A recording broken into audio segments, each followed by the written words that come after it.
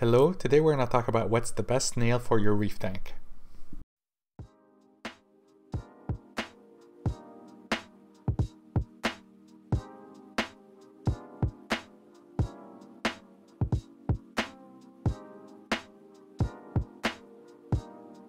Hello and welcome back everybody to the Bio Reef. I have a new science episode for you.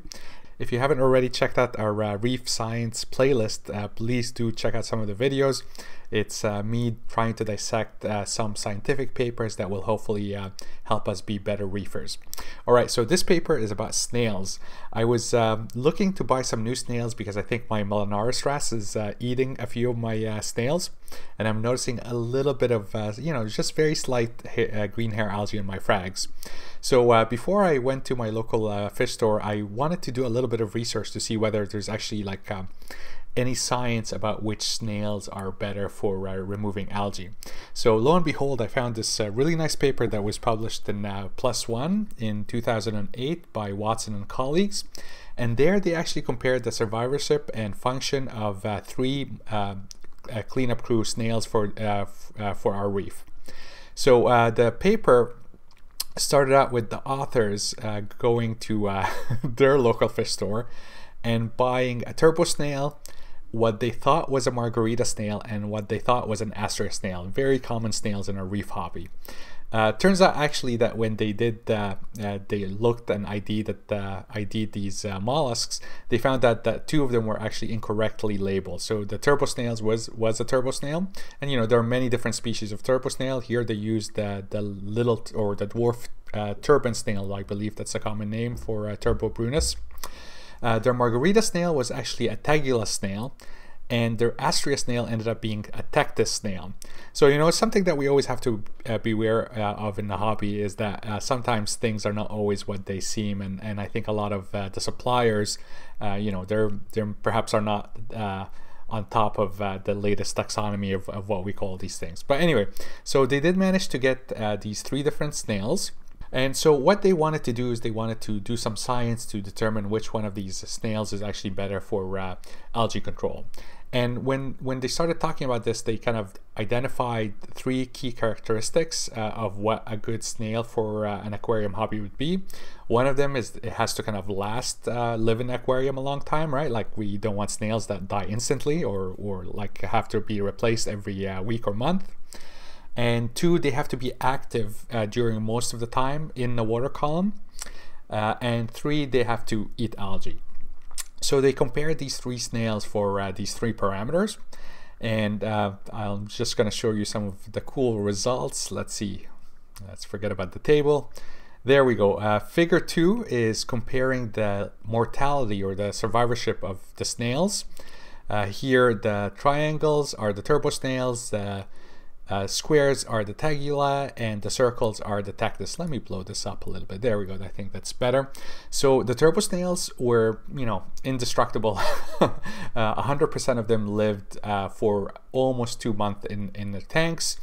The worst snails were actually the tectus snails. They dropped off really quickly.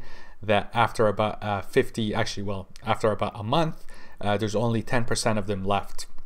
And the tegula snails were a little bit intermediate, so not as good as the turbo snails, but a lot better than the tectus snails. So from this point of view, the survivorship, obviously turbo snails are the best, well, at least this species of turbo snails that they looked at. All right, let me go to the next figure. The behavior is how long these snails were active. And here is the mean activity score. And again, we see this pattern where we have the turbo snails being significantly more active than the tectus snail and more active than the tegula snails. So in terms of activity, turbo snails also win the battle. And then finally, the kind of the money figure here is so what happened here is they managed to culture specific algae sea lettuce on a little disc in a controlled way and put these discs in tanks that have the turbo snails, the tegula snails, or the tectus snails, or no snails at all, and they measure how much of the algae get consumed. And you could see very clearly that the turbo snails consume significantly more algae than the Tegula as well as the Tectus snails. And the control, there was almost no, very little consumption of algae. So the turbo snails so far are kind of blowing out of the water. They live the longest, they're most active inside the water, and they eat the most algae. Interestingly, they did this fun little analysis where they looked at the effect of the snail size and how much it consumed. So here the green dots are the turbo snails.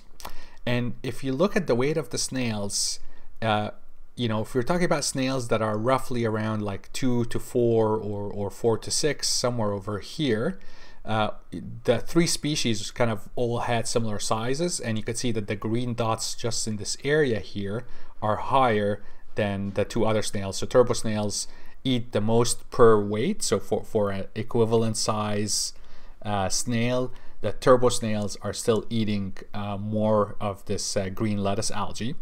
And the bigger the turbo snail, the more algae it consumes.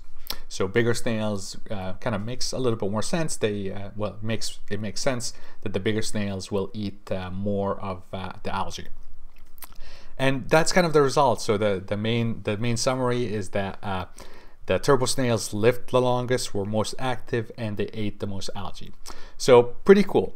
A couple of caveats, and they do kind of discuss this in the paper, is obviously, right, we're only looking at 3 snails here. There could be other snails that they didn't actually measure that might do better.